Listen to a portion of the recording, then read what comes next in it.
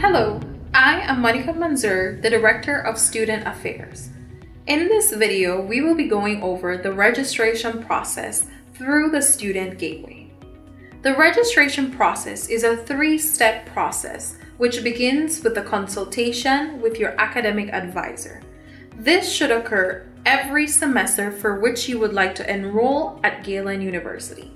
The second step is for you to search and select the courses for which you would like to register. For this, you will need your student ID number. The final step is for you to pay your registration fees and your student account to complete the registration process. To access the Student Gateway, you will go to the Galen website at www.galen.edu.bz. Once on the website, click on Student Gateway. At this stage, you will see the home page of the Student Gateway. If you click on Search, you are able to see a list of all courses being offered for that particular semester. In order to view the courses which you can register for, you will need to log in to access your particular account. At this point, you will use your student ID number for both your username and your password. Remember, your student ID number is on your academic pathway, and you will use this number for both your username and your password. If at any point in time you forget what your password is, you can go ahead and click on Forgot Username and follow the steps that are directed to you. Go ahead and click on Login. On the account home, it will show you the program which you are enrolled for and any credits which you are enrolled for that particular semester. For a list of instructions on how to register, you can click on Instructions, which will show you a list of steps which you can follow. Click on Search Courses to view the possible courses for which you can register.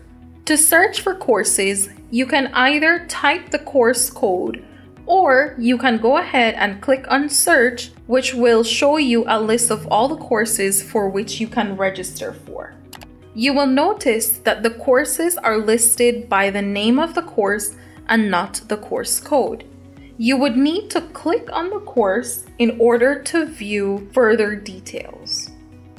If you click on the course, you are able to see the course code, the semester for which it is being offered for, the days that it is being offered on, and the time of the course. You can also see the number of credits the course will be offering and how many available slots there are in the course. You can also see the instructor's name. For the location, you are able to see whether the course is being offered on a face-to-face basis or live online or an online course. If the course states live online, this means that the course will be offered in real time. Therefore, you will need to log in for the course at a specific date and time. When registering for courses, be careful if the course requires a prerequisite. In this course, you will see that Intermediate Algebra is a prerequisite for College Algebra. If I add this course to my cart, you'll notice that it has a constraint. If you click on Prerequisite, it will give you a list of constraints where you can go ahead and read what needs to be done to resolve that constraint. In this case, prerequisite means that we cannot yet register for this course since we must meet the prerequisite. Therefore, we are going to remove this course from our cart. Let's go back to Search Courses. To add a course, let's click on University Success. This is GOX 100 being offered in the spring on Mondays and Wednesdays from 6 to 7:30 p.m. for 3 credits, and it is a live online class by Miss Elisa Espat. No prerequisites are needed. Let's go ahead and add it to our cart. The class is now on our cart and it is ready for us to continue registering. You can go ahead and continue to select more courses, or you can check out. Let's select one more course. Let's select Intermediate Algebra. There's no prerequisites. Add to cart. Here is another conflict. This means that these courses are being offered at the same day and the same time, so we are unable to register for it. If you are ready to check out, you can click on Check Out, and it will give you the option to review all the courses for which you have registered for. You must click on I have read and accepted the following terms and conditions in order for you to place your order. Thank you for your order. That's it. It's that easy. A list of all the courses for which you are registered for will show at this time. If any of the classes are full, which you do need to register for, please email records@galen.edu.bc to let them know which courses you need and if they are full so they can assist you. You will notice that it gives you the option to print your invoice. I have just registered for a course, however, my student account or my invoice is showing me a zero balance. It is important to note that the Student Gateway will not always show you an accurate invoice. If you would like the most updated invoice on your student account, email the finance office at finance@galen.edu.bz to receive the most updated information on your student account.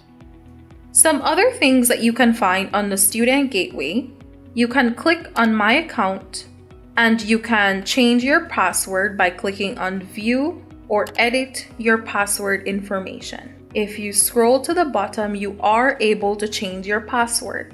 There are some requirements that you must meet in order to change your password.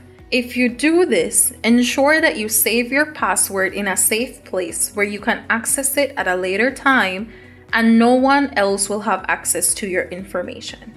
We can also see reports, and if you click on PDF, it will give you a copy of your course schedule, including your instructor's name and the dates for the classes. You can also click on registrations, which will show you current classes for which you are registered for, and you can also see prior registrations. This is a good place to keep track of all the courses you have taken at Galen. To drop a class, just click on Drop so that the class will no longer show on your account. Remember that you can only manually drop a class within the add drop period. If you would like to withdraw from a course after the drop add period, you must reach out to the registrar's office and fill out the withdrawal form to be formally removed from the course.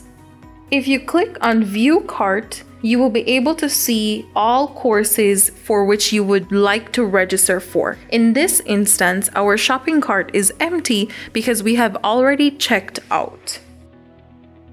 As you can see, the registration process is that simple. However, remember, to complete the registration process, you must pay the registration fee.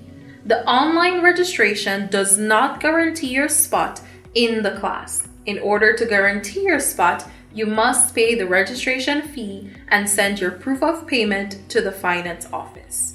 For any questions, contact the Office of the Registrar at records@galen.edu.bz.